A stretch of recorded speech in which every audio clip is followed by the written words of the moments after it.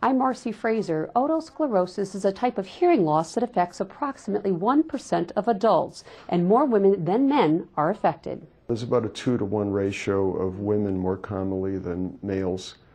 It seems as if there might be a hormonal link, so frequently women complain of a drop in hearing during a pregnancy, and that's often when they appear after the child's been born.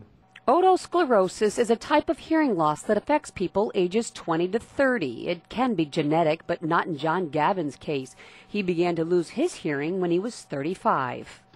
And I noticed I'd be looking at people and they'd be talking and I'd only hear bits and pieces of what they were saying. It's caused by a buildup of calcification on one of the hearing bones called the stirrup. It gets fixed in position, no longer works, which results in hearing loss. It's the tiniest bone in our body, becomes fixed in position, and the joint that normally moves with that becomes fixed and then prevents the drum from vibrating and the bone stop moving. Instead of a hearing aid, John opted for otosclerosis surgery, but that was 10 years ago.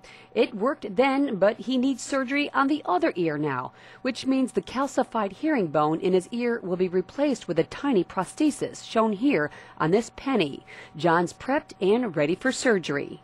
For some people who are losing their hearing, they blame it on the aging process.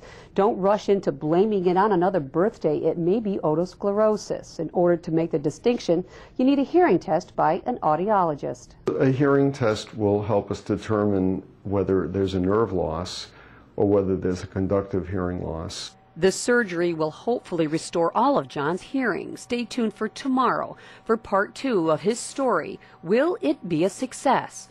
For Healthy Living, I'm Marcie Fraser.